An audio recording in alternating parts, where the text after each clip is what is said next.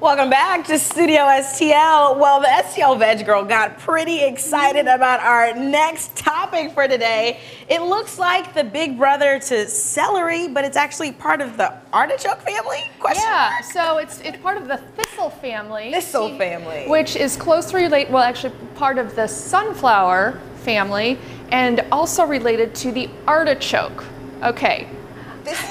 There will be a quiz later. There will be a quiz, so pay attention, St. Louis. What is this? Okay, so this is a vegetable. It's usually you're going to find this in the Mediterranean, and in French cooking, it's actually, I mean, it's something that people really look forward to, a delicacy, if you will. Hold this for a second for me. Whoa, this is pretty big. Yeah, and it's not something that you can just buy like half of. I found this at Deerberg's in Brentwood a few days ago, and it is large and in charge, right? As you can see, and you can even see the similar shape of the artichoke here, but with that celery resemblance. Yeah, so cool. These are the stalks, and you know, it really looks like a really rugged celery, and also like the stalks of, you know, like a Swiss chard or something. So what you want to do is grab a big knife, and before you start cutting, what's the actual name of this beauty? Oh, we never even talked about that. I was gonna let you do the honors. So cardoni or cardone or cardoon. It really depends on if you want to Americanize it or cardoons or cardoon. But in Italy, I do believe that it's cardoon. I could be wrong, so if somebody wants to call me out, feel free, because I'm always up for an education. All right, so we're going to take a knife and just cut off one of these stalks. Now, this cannot be eaten raw. Okay. You want to talk? We were talking about tummy issues before. Oh, girl, don't eat this raw. No, we won't see it for a week. Okay. So what you want to do is take each one of these stalks. Now, it's a little bit labor intensive, but it's worth it. It totally is worth it. Now, it's going to have like a potatoy sweet flavor. Ooh. Yeah. It's nice. So take a vegetable peeler, and there's it's very stringy. So you want to make sure you get through all of those strings, and sometimes on the ends you might even have like these little thorns. So you want to cut those, and then so let's just pretend I got through all these and all the strings are gone. And it's all nice and beautiful. And cut it in the middle, then take a little knife and cut off those sides. I mean, you got to really do a little bit of work and make sure that you get off a lot of this kind of extra skin in there, and then eventually you can cut it any way you want.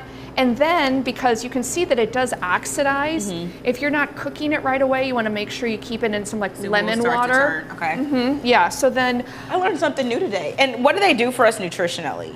You know, it's 94% water, and a lot of celery. Yes, like celery.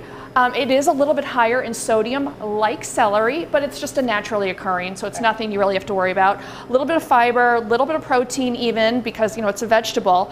And actually it has folate in it, so the precursor to folic acid.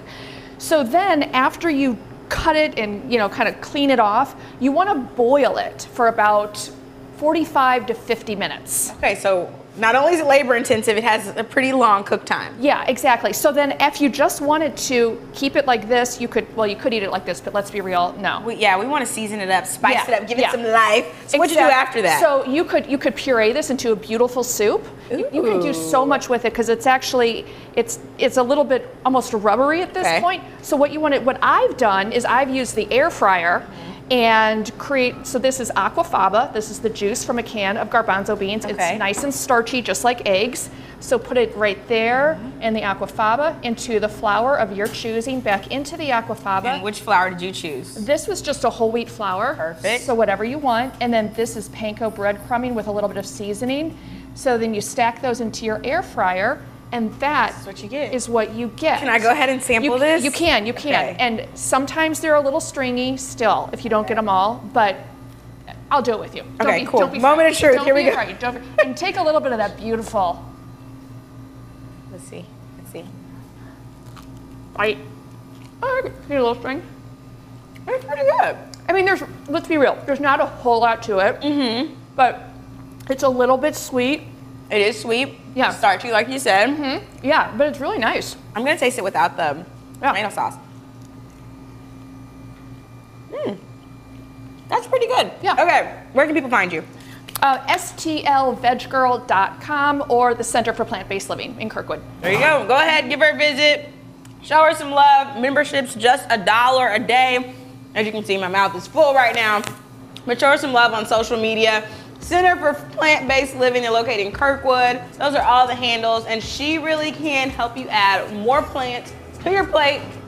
Thanks for showing us all about cardoons today. Yeah, honey. All the thanks for trying. cardoons. Don't go anywhere, St. Louis. We'll be right back.